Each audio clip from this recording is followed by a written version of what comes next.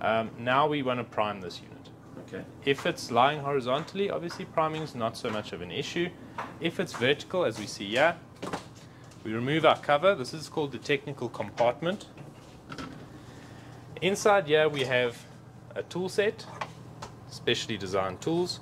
Now these units are charged, so I'm not going to open anything right now.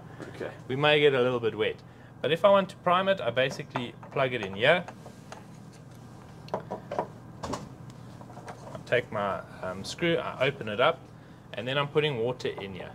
Now a few key important facts to remember with this. If I'm priming in here, I don't want to just splash some water in. There's going to be some air bubbles that will need to be released. So priming generally is a bit of a process. Another thing is, if I was to overfill this chamber, I need to reduce the water around here.